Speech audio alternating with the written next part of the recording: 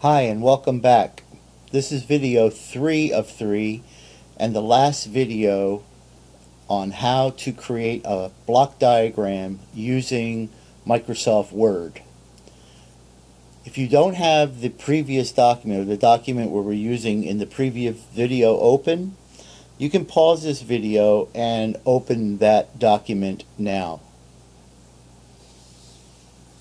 When the document opens, it should look similar to the one I have on my screen. Now I still have my Format Text Effects side panel open, and that's because I have not closed this document since I started creating these videos. Anyway, all we're going to do in this video is we're going to add some text, and adding text is very simple. To add text to the rectangles, all we have to do is click into the rectangle. I'll click in and just start typing. I'm going to call this one controller. I'm going to take note that I'm on the Home tab, and the font that I'm using is Calibri 11. That happens to be the default font that Microsoft chose for Word. And the reason why they chose that font was that it was specifically created to be ADA compliant. ADA meaning the American Disabilities Act, because people who have eyesight problems or partially blind can use a screen reader, and it reads this font almost perfect. Then I'm going to add more text to the other rectangle. I'll click into it, and here I'm going to say this is going to be the feedback sensor. Now notice how the text wrapped. I did not press the Enter key. When the text needs to wrap, or if it doesn't fit, it automatically wraps around to the second line. It makes it very easy to enter text. So I'm going to click off of there to deselect. And now what I need to do is I need to add some text which is not part of an object. So to do that, I'm going to use the text box object. I'm going to come up and make sure that the Format tab is selected, and then I'm going to come over to the Insert Shapes, and in the Object Selector, the very first object in here is the text box. There's another way to do text box by saying Draw Text Box, but I'm just going to use this tool. I'm going to click on it, I'm going to drag in, and I'm going to drag a text box, and it doesn't matter how big that text box is at this time. Now let's check what the font is. Notice I have a cursor blinking in here. The text box has handles on it. So I'm going to come up to the Home tab, and I'm going to see what the font is, and the font is set to Calibri 11. And in the text box now, I'm going to make sure I'm in it. I'm going to type the word set point, S-E-T point. I'm then going to size this text box so that the text fits and just fits. It's a little difficult because when I size this, the font disappears. If you take notice, it disappeared. So I'll bring it in, and that's about right. And I'm going to bring this up a little bit, and that's about right. In fact, I'm going to bring it down just a bit. And I want this text to be on top of this arrow so that it looks like it's setting on top of this arrow. So I'm just going to grab this text box. Now, first of all, I'm going to deselect it. And notice that there's a line on that. I don't like that line, especially for what we're doing. I want this to just be a label. So to get rid of the line, I'm going to select the text box. And then I'm going to come and do on the Format tab, I'm going to select the Format tab, and in the Shape Outlines, I'm going to drop that down, and I'm going to say No Outline. And I'll click there. Now I'm going to drag this text box down. And to drag it down, I have to get a hold of the border. So I'm going to drag this text box so that it sits on top of the arrow. Now I want you to notice that when I put it there, the arrow disappeared. The arrow disappeared because the text box is sitting on top of that arrow. Now there's a couple of different ways to fix that situation. One of the easiest ways is I can send the text box behind the arrow. So on the Format tab, there's an option in the Arrange group that says Send Backward. Well, I'm going to drop this down and I'm going to say Send Back. And when I send back and come back to the drawing, you'll see that, and I deselect it, you'll see that set point now has no frame and you can see the arrow. I want to add another text box, but instead of doing that, I'm going to take set point. Notice how the frame on it is kind of dashed instead of a solid line. I'm going to now select the frame. It's turned solid, and I'm going to use Control C to copy the text, or to copy the whole box. Control C. I'm now going to click away to deselect, and I'm going to do a Control V to paste it. And something that I don't quite understand with Word is that when you paste a text box, the font changes. It's easy to fix, but it's just really annoying. Now, at least it's doing this in 2013. Maybe 365 won't do that. If you're using the Word product for Mac, it might not do that. So I'm going to come into the text box. I am going to select set point, the whole thing. I'm then going to go to the Home tab. I'm going to drop down in the font group. I'm going to drop down the font. Now I want Calabre. That's what the font we've been using, Calabre. And we've been using 11 point, so that's good. And then while set point is selected, I'm going to type the next text that I want. And what I want is output. So I'm going to type output. And then I'm going to take the border, click on it, and move this text box over to this area. Notice it is on top of the line. I want it under the line. So I will come up and select the Format tab, come over to the Arrange group, send backward, drop this down, send back. I want to just raise this a little bit, and now I have, and I clicked away to deselect, and now I have my output label. I want to add two more pieces of text.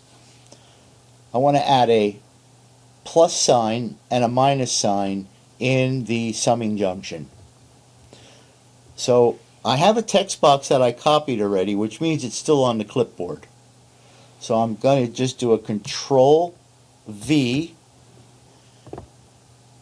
I'm going to select the text, go to the Home tab, change the font to Calabre. While it's selected, I'm going to type a plus sign. I'm going to size this text box. That's about right. And while the text box is here and select it, I'm going to copy it. So I'm going to do Control C. I'm going to deselect it. I'm going to then paste another copy of it, Control V. I'm going to slide it out of the way a little bit. I'm going to select that plus. I'm going to go to the Home tab, make sure it's set to Calabre, and while it's selected, I'm going to make that a minus sign.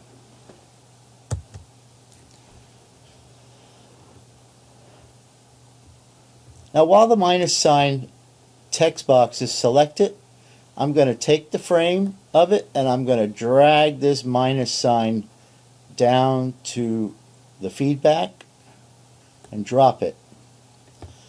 I have to send that text box behind the summing junction. So I'll come up to the Format tab, Arrange, Send Backwards, Send to the back. But something happened this time that you may not have expected. It did send it behind. Behind the object. But actually, I don't want it behind the object this time. I want it in front of the object. So I'm going to come up to the Arrange, Bring Forward. This time I'm going to bring it to the front. But now that I brought it to the front, I can't see the circle anymore. So what do I do about that? Well, right now we can change the transparency on the fill of that text box. So to do that, what I'm going to do is in my Format Shapes area, I'm going to click on this Fill and Line if it already is not selected. And I'm going to make sure the Fill option is open. And notice I just collapse it, you open it, and I'm going to say No Fill. When I say No Fill, you come back over and you can see that the box went transparent basically. I'll click off and now you can see the minus sign. Minus sign is a little small. I'm going to select it again. I'm going to select the minus sign. I'm then going to go to the Home tab. I'm going to increase the font. So instead of 11, I'm going to make it 14. Just to get a little bigger. And I'm going to reposition this somewhere right about there. And I clicked away to deselect it. Now I'm going to bring the plus sign in. So I click on the text box where the plus is, take the frame, bring it down, drop it. I've got the same problem going on here. It's on top, but it blocked out the summing junction. So I'll come over, while it's selected, I'll come to the Fill, I'll select No Fill. Now I can come back over and reposition that. And that looks pretty good. I don't really have to change the size of the plus sign, although I can. Let me come in and select the plus sign. This could be a little tricky when you got multiple objects. And let's see if going to 14, nope, that's a little too big. So maybe 12 works there. I'm just trying to get them so that they look somewhat visible and that you can see them. You could play around with this as much as you want. And I'm going to call this block diagram complete. There's one last thing I like to do. I like to group the objects because right now everything's a single object. In fact, if I take this rectangle and click on it, I can move this rectangle and really screw things up. I'm going to click the undo to undo that. So I want to group them so that it becomes one solid object. To do that, I'm going to bring my mouse around and I'm going to select, I'm going to drag a square around everything and make sure everything is selected. You can tell everything's selected by handles on everything. And then I'm going to come up to the Format tab, and in the Arrange group I'm going to come to Group, drop this down and say group. When you look at this, now I have one object in here, and I can take this object. If I come onto the frame, I can move this object around now as a whole group. And while it's like that, I'm going to try to get it centered in my canvas, and then I can also size the canvas. So I'm going to grab this handle, I'm going to bring the canvas up. That way it doesn't take up so much space, and I can type text in here if I want. In fact, it's centered. I'm just going to left justify, and I can type text from this point on.